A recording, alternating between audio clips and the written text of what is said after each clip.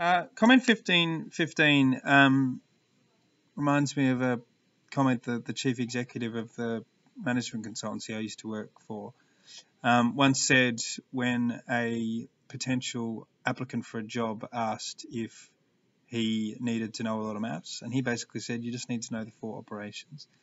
And a lot of questions that you get, particularly if they're word problems, and particularly if they're percentage problems, or they're about something to do with money or something super practical like whether you're going to have enough seats in the theatre for the number of tickets you're selling. Most of the time these just basically just come down to a multiple choice out of do you add, do you subtract, do you times, or do you divide. And so with this comment I'm basically saying that you are thinking too much.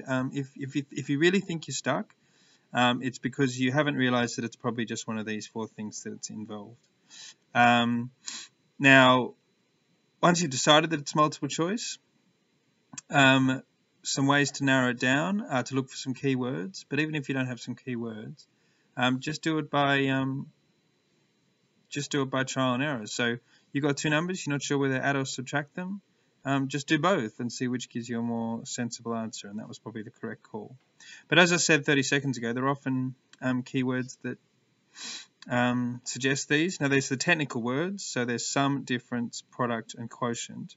But I mean in formal terms, like the word total usually suggests adding.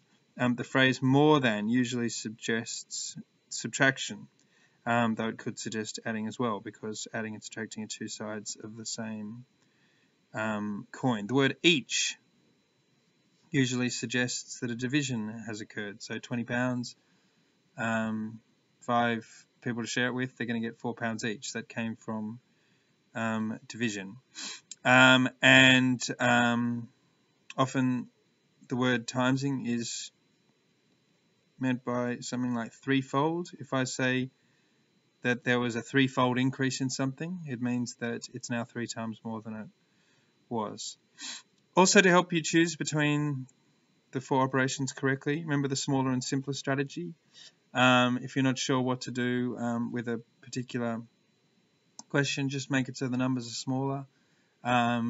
Think what you do with that simpler problem, and whatever method you use for the simpler problem is probably the one you're going to use for the actual problem. If you want more information on that, it's comment 1165 that tells you some more about the smaller and simpler strategy.